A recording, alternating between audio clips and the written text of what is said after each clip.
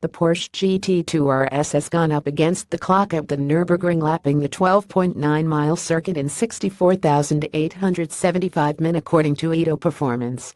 The time was uploaded to Facebook by Edo Karabigovic, lead man of the aforementioned Porsche aftermarket developers.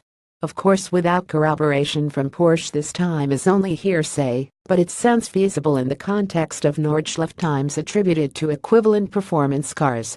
Lamborghini's Huracan Performante cut through the Eiffel Forest in 652.4 seconds behind the Radical SR8 LM, on par with the GT2 RS, with Pagani's Extreme Zonda are only a further second quicker. We expect confirmation of the official time tomorrow, 27 September. The supposed time would place the fearsome Porsche in esteemed and mind-bendingly fast company. Mind you, the Extreme 911 has the figures to back the time. Its blown 3.8 liters starts out in Porsche Turbo S specification, before Andreas Preuninger and his small band of engineers find an extra 120 bhp from the flat 6. Gains are courtesy of uprated turbos and associated ancillaries that have already propelled Mark Webber to 208 miles per hour down the ring's back straight.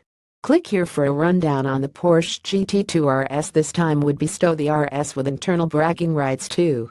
The Porsche GT3 991.2 traversed the North Loop in 712, some way short of the GT2 RS, a given in light of the 155 pounds-feet torque deficit suffered by the naturally aspirated GT3. Perhaps even more startling is the comprehensive margin by which the GT2 RS undercut the Porsche 918 Spider. The technological tour de force slithered around the Nürburgring in 658, some 10 seconds slower. The 200 kilograms weight advantage boasted by the GT2 RS over the 875 bhp 918 Spider and its extrovert aerodynamics go some way to nullifying its relative power shortage. Benchmarking the new RS against its predecessor 997.2 GT2 RS on the timing sheets demonstrates the significant performance leap made by the 991 GT2 RS.